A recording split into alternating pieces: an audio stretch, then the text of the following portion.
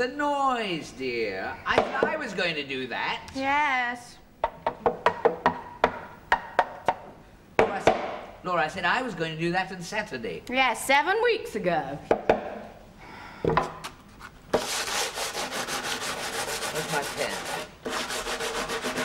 Dear, where's the pen? Hell.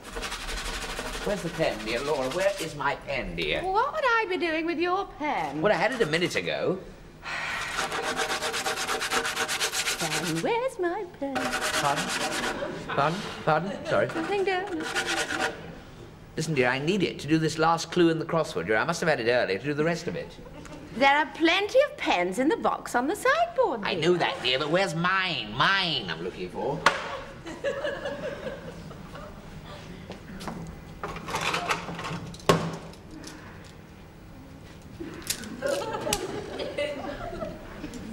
Thank you, dear, but that's not quite the point, you know.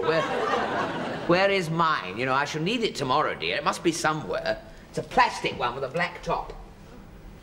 Where is it? Where is it? What have I put it in the hall? You sure you haven't touched it, dear, now, are you? Oh. Good Lord. What? Cyril Dawson's coming out of the Weldons. So? Well, he doesn't know the Weldons, dear. He's going to the house next door now. What is he up to? Perhaps he's looking for your pen, dear. No, it's not that, dear. No. He's at number 29 now, Mrs.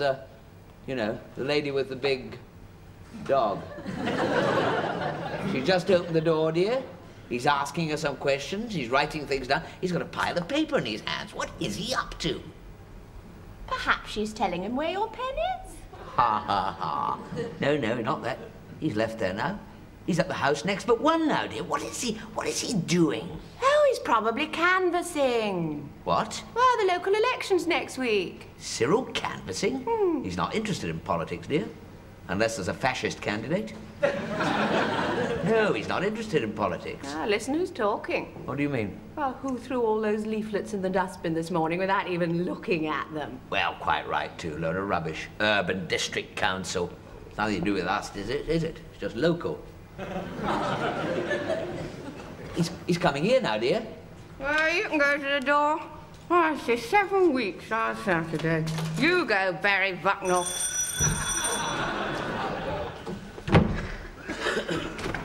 Ah, good evening. I wonder if I might... Not this evening, thank you very much. Oh, I do hope I'm not troubling you. I wondered if you could give... I wondered if you could give me some idea of which candidates you'll be voting for on Saturday. Good evening. Yes, you are troubling me, but then you always do. Certainly, yes, I shall tell you the candidates I shall be voting for on Saturday. I shall be voting for Stanley Baldwin and Raquel Welch. Don't know. Don't care. Is Laura in? No. Should I give you another pamphlet? Yes, by all means, certainly. Yes, by all means. You really should read it. It might well prove interesting. I'm canvassing on behalf of the independent socialist candidate. The what? The independent what? Socialist. Since when? Since when? Why the switch? I mean, you were always so high Tory your nose used to bleed. Only last week you were trying to bring back the birch for jaywalking. Well, at least I'm not apathetic. However, I suppose there's one in every street. Everybody else has been most cooperative. Good evening. Good evening. Oh, and by the way, I shouldn't bother. Next door, that is Cyril Dawson, and he's probably out canvassing. He's very big locally, you know. Cyril Dawson, a socialist? Stone me. Must be the change of life. I told him. I said you were always so high, Tory, your nose used to bleed. Go away. What's the matter? Oh, look there. Well, I said I was going to do it. Oh, come on, never mind. Have you hurt yourself? Yes. Don't worry. Oh, don't worry. It's your fault. Well, I'll do it, dear. I'll do it. I promise. Promise next Saturday. Yes. Absolute twit. Who? Dawson, dear. Wasting his time in this street, isn't he? Goodness me. Round about here, they're all as blue as a chimpanzee's. Ronnie? Elbow, dear, elbow. Apart from old Lefty next door, I can't understand it, dear. Last year he canvassed for the Conservative Party, you know. What is he up to? Why do you always think that Cyril's up to something? Well, because he is, dear, that's why. I mean, good, he's not interested in politics. Everybody around here about it is apathetic. Are you going to vote? No, you know that. I don't believe in party politics and local elections. Well, you didn't vote in the general election. No, well, there wasn't a Liberal candidate, was there, dear? There was. Well, only that fool, what's his name, Hinchcliffe. Good evening, Mr. Corbett. I hope we can trust to your support in this election. Like voting for a hamster. The Conservative was far too far right. The Socialist was far too far left. I mean, old Gore Fitch with 2 Fs. He's only interested in keeping the neighbourhood nice so the value of his property doesn't drop. And he's absolutely loony, completely loony. Got portraits of himself all over the house. Kept going on about how we should never let the Russians cross the Elbe.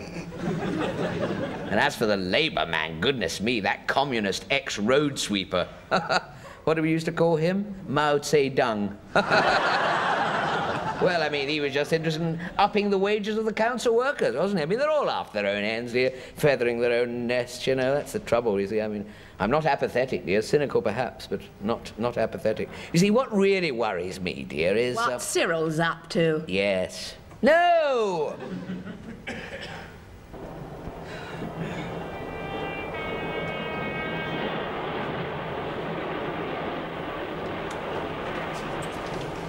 10 minutes late again. I knew it.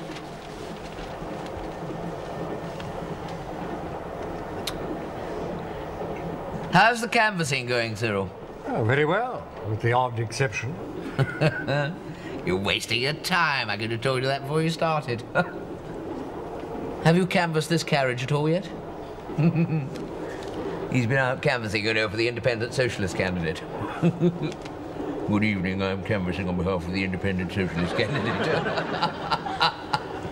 You've been wasting your time with this lot. You'll be out the window in no time. Have a look at them. He's potty. He votes Conservative because it makes him feel upper class. His father was a bricklayer. He votes the same way as his wife. He has to. And old Dunkley at the end, he thinks the National Health Service is a communist plot. He even has his piles done privately. Hardly the Michael Foot fan club. They're still upset about Mussolini. Say what you like about Mussolini. At least he got the damn trains running on time.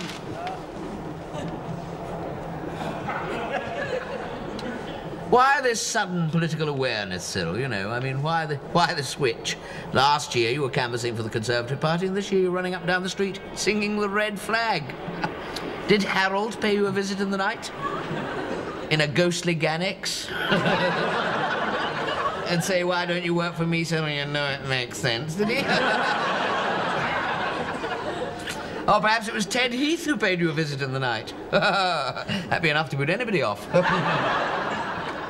Mussolini got the trains running on time more than Michael Foot ever did for you. What's he ever done for the trains? Michael Foot and Mouth, I call him. Now, Sir Gerald, now he'd get the trains running on time. Why doesn't he, then? Nothing to do with him. Well, what's it to do with Michael Foot? Not the point, red herring. You're one of those lefty fellas. Your sort nationalise the railways. Now look at that dear old Southern Railway. There was a railway. Always on time, spotless. Then nationalisation, Michael Foot. Well, what would you do with the railways? Private enterprise, that's the thing. They're the people who know run it, like Sir Gerald. Michael Foot, what does he know about railways? Put Michael Foot in the army and he wouldn't know where he was. Sir Gerald was in the army. They all were, He, Lieutenant Colonel. Now, there's a man. Yeah, the army teaches you how to be a man. None of this namby-pamby, pie-in-the-sky stuff. Pink paraffin, that's what I call it. Well, and Enoch Powell, he fought as a private soldier. You can't say he's not bright. I'm sick and tired of people pointing at officers as if they were idiots. I've seen you sniggering. Now, if the army was running the trains, then you'd see a thing or two. Now, what do you say to that, eh? I think we ought to pull the communication cord. Now, Mussolini got the trains running on time. They shot him, hung him up. Typical.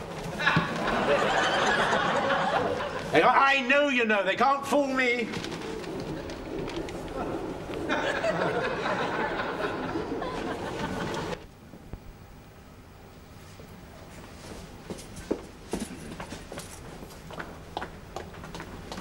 Hello, Jill. Is the red pedal in there? What? Comrade Cyril, dear.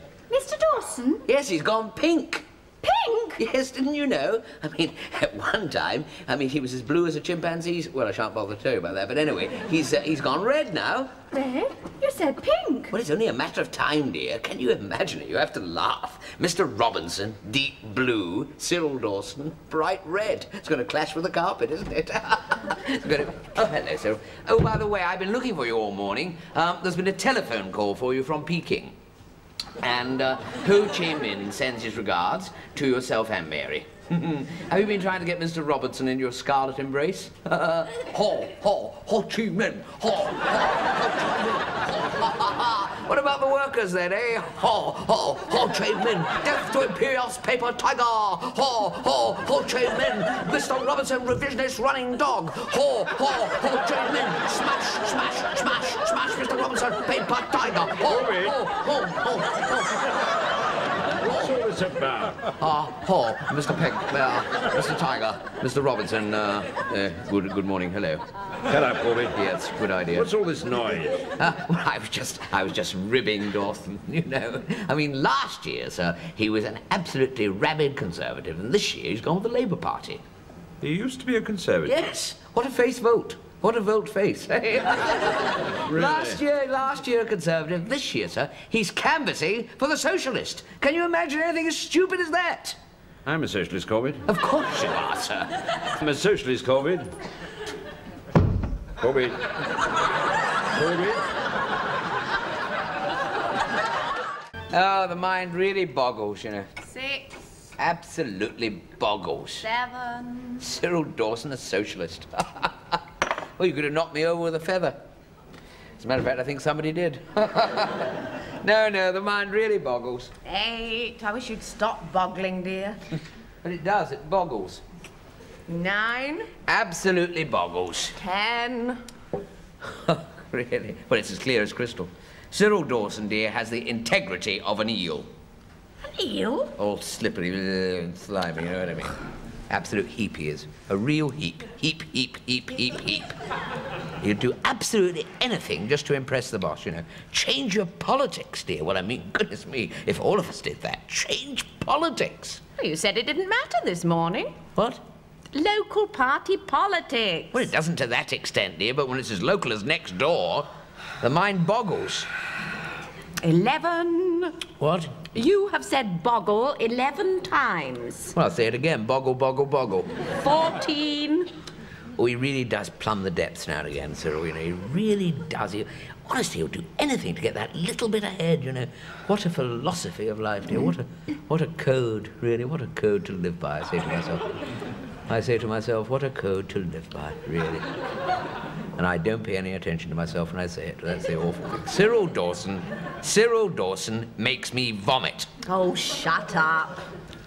Listen, Laura, I want you to listen to this. No, dear, you listen. You've been going on and on about Cyril and putting the worst possible construction. I mean, well, it's hardly surprising, dear, is it? But I don't mean just now, dear, and I don't mean for the past half hour. I mean for the past 15 years. Past 15 years? The past 15 years. And you always, as I was going to say, you always put the worst possible construction on everything that he does. Well, quite right, too. It is not quite right, too. You're every bit as bad. I think Cyril's rather sweet. Where am I? Am I in my own home? Yes, this is number 16. This is my carpet. This is my wife. Or so I had thought. Oh, don't be silly, dear. You know exactly what I meant. You both of you behave like children. I mean, even if Cyril is as bad as you make out, there's no need for you to try and play him at his own game. I don't like you scheming against your neighbour. Scheming? Yes, scheming. Scheming, not scheming, dear. Just self-defence against Machiavelli next door, that's all. It's hardly the mark of integrity, is it, dear, changing your spots midstream? Goodness me, 1 minute blue, 1 minute red. It hasn't occurred to you that Cyril might be sincere? No, it hasn't, no. Well, I have been talking to Mary, and for your information, Cyril is very concerned about that block of flats they're planning to build. He's what? Well, that's why he's changed sides, dear. I mean, the present council are putting up those flats without proper facilities for the people who are going to live in them. That's why he's supporting the independent socialists. He's conned you as well. No, dear, no, don't scoff. I think Cyril shows a great deal of compassion. Compassion?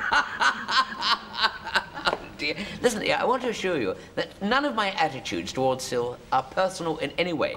It's just that he's a vicious swine. That's all. And I'd like to assure you that Cyril Dawson doesn't give a tinker's thing for anybody, unless they happen to be called Cyril Dawson. Well, whether he cares or not, at least he's doing something about it, which is more than can be said for some people. Oh, I'm getting some stick tonight, aren't I? Oh, dear. Well, tell me, what does he do? What does he actually do, apart from ask a few questions and fill up a few forms? Making speeches. Making what? Cyril is speaking tonight at the town hall. He's what? Cyril is speaking tonight at the town hall, and I think it's rather splendid. Dawson speaking? Yes. No. He is. Never. He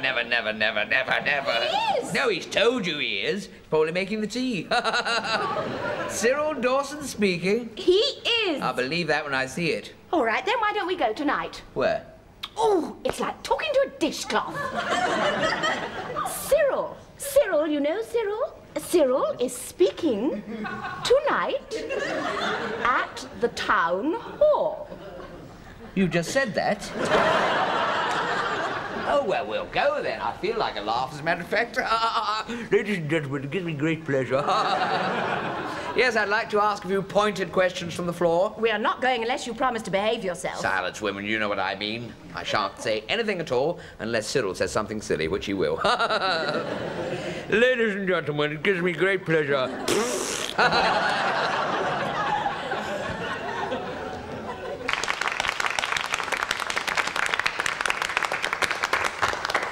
Ladies and gentlemen, it gives me great pleasure.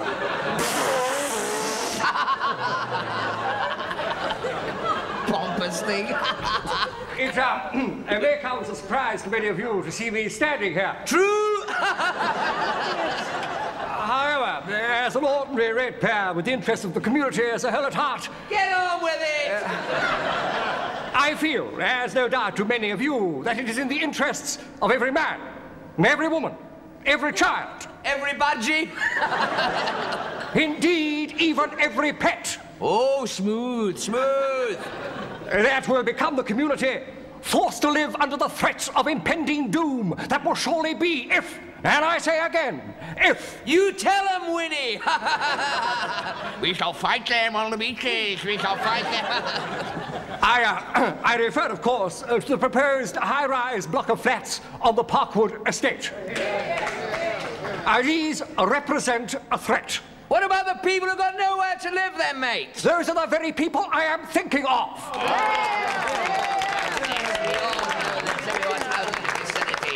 This is all nonsense we've heard before, all hot air rabbit we've heard so many times before, we're tired of it. I mean, how can you say with any conviction whatsoever, yes, I'm going to use that word, conviction, don't bother me, dear, that you're going to do any better than the last lot? That's what I want to know. All self-opinionated, self-centered. Don't you look like that, madam? I know what you're thinking. Now, let you carry on. Listen, why don't you wheel on that... Don't interrupt me, dear. Why don't you wheel on the windbag? Let's have a good look at him, then. Ladies and gentlemen, I do apologize for this uncalled for.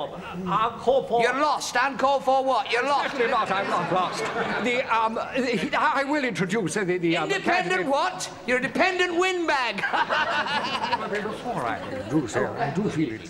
I wasn't knocking socialism as such, but as you know, I have no time for party politics and local government. Really? Oh, no. Absolute waste of time here tonight. Goodness me, we've been bored silly. Oh, well. Terrible, you know. He's about to introduce some other pompous non-entity. We're going home. We're not going to wait. And so, it gives me great pleasure to introduce to you your independent socialist candidate, Arthur Robinson.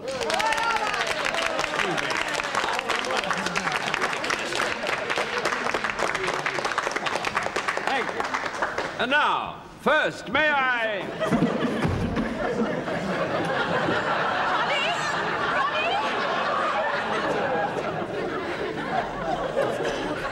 I really think we should have rung Dr. Clark, dear. No, It's all right, dear. Thank you very much, by the way, for bringing me home, Mr. Robertson. You really ought not to have bothered, you know. Well, you had rather a nasty knock. Yes, Ronnie, what happened? I think it was the heat from the hall or something like that, or I slipped on something. I don't know what. Ooh. Oh, dear, I wish you'd let me put something on it, dear. Oh, it's all right. As a matter of fact, I was rather surprised to find that you were the candidate, so as a matter of... Yes, so I saw. You know, you really shouldn't have worried about anything you said, Ronnie. I mean, I quite agree about some of the local bigwigs. That's why I was hoping to make my small contribution. You really shouldn't have worried about anything at all. No, it wasn't that, really, it wasn't. No, of course not. Yeah. Though I must say, I suppose you were surprised, really. Literally floored you, eh? No, just that I wanted to ask a rather pertinent question, you know, from the floor. You're really a true brewer, are you, Ronnie? No, not really, not that, no. Oh, no, you can rely on Ronnie to support the firm, sir. You're a socialist, aren't you, Ronnie? No, particularly. You'd support your own boss, wouldn't you? What's that got to do with it? This is real politics, not office politics. Quite right. Dawson, correct me if I'm wrong, but I have checked my information. I understand that last year you supported the Conservative candidate. This year, not because I'm involved particularly, well, perish the thought, you decided a radical change would be necessary. Well, I admire integrity, Dawson. I advise you to try it sometime. Good night, Laura. Ronnie, don't rush in too early tomorrow morning, will you? I swear to you, sir, I swear to you, my motives are purely unselfish, sir. Good night, Laura. Good night, Ronnie. Thank you very much. Good night, Laura. My motives were purely unselfish, sir. Absolutely purely unselfish. My motives, I assure you, were purely unselfish. Poor old Cyril. Oh, dear. Really? Fancy going to those lengths to get one up on you with the boss, really. You were quite right, dear. I had no idea. Oh, he's really in it now, you know. Poor Cyril, I ought not to have dropped him in it like that over last year. Well, Mr. Robinson would have found out anyway. Yes, probably, but I ought not to have dropped him in it just the same. Why, he deserves it. Bloody Dawson. I think he's rather sweet.